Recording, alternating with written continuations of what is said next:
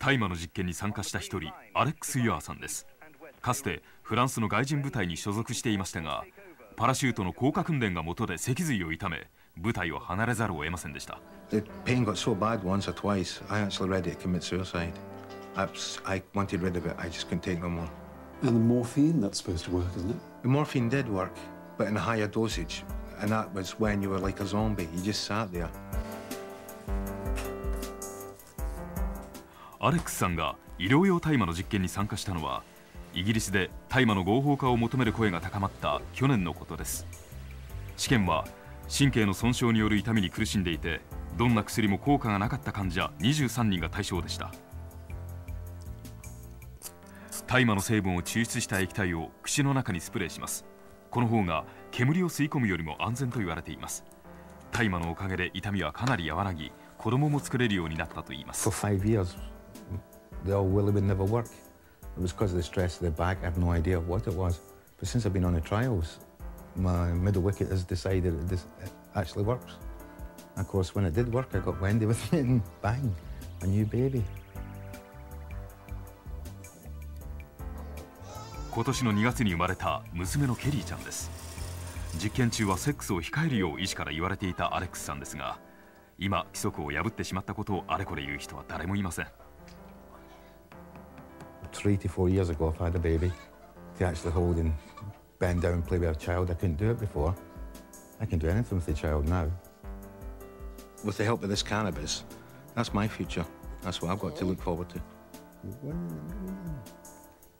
I think undoubtedly cannabis does take the credit for Alex and Wendy's baby. Quite how this is, I'm not sure. I think essentially it's because his pain has been sufficiently controlled to enable him to engage in sex again. I think there are huge possibilities for cannabis in pain and maybe in many other conditions as well.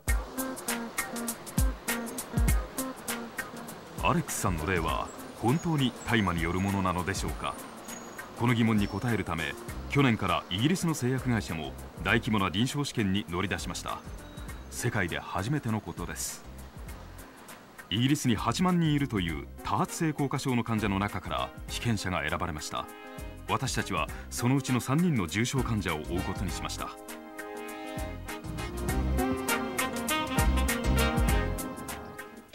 2児の母であるサンドラさんは25年前から多発性硬化症を患っています。サンドラさんは手の震えが止まってほしいという願いを大麻に託しています。I used to really enjoy my meals, but now it's just a case of shoveling it in. 危険な脳の手術も受けましたが、改善が見られたのは右手だけでした。The other hand doesn't work at all. The other hand is as my right hand was before I had the thalamotomy.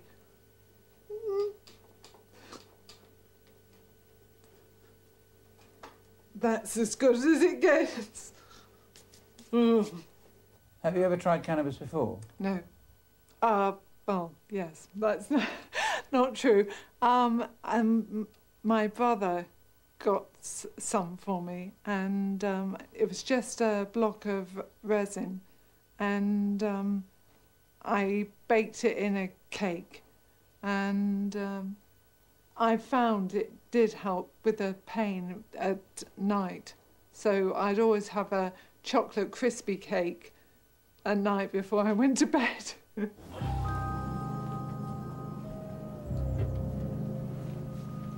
2人目の被験者、タイロンさんです。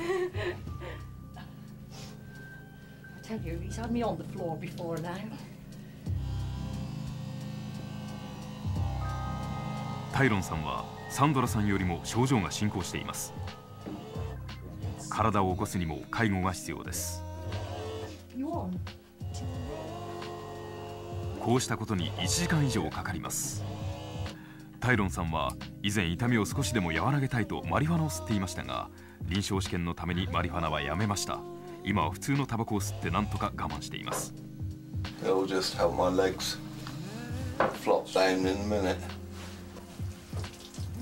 タイロンさんが多発性硬化症の診断を受けたのは20年前です。予想より進行はずっと遅かったのですが、今ではほとんど手足を動かすことができず、自分の意思とは無関係に勝手に動いてしまいます。There's no pain with it, it's just really annoying because you can't do anything about it. I'm hanging on to this chair with my bum at the moment without being so close to the end of it. I mean, it does look absolutely exhausting. Oh, it is. I feel as though I've been 10 rounds with Mike Tyson. 人間としての尊厳をほんの少しでも取り戻せたらと願うタイロンさん。I'd like to be able to sleep. I'd like to be able to sit. Feed myself properly. And be able to hold a pen and sign my name.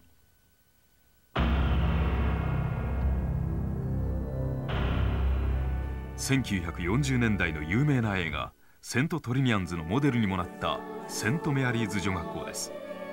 朝の礼拝が行われています。 Morning, Joe. Have a good night's sleep. 牧師の妻ジョーさんが礼拝に参加できなくなってしばらく経ちます。ジョーさんは3人の被験者の中でも最も症状が重い患者です。ベッドから起き上がるのにジョーさんも介護者と巻き上げ機が必要です。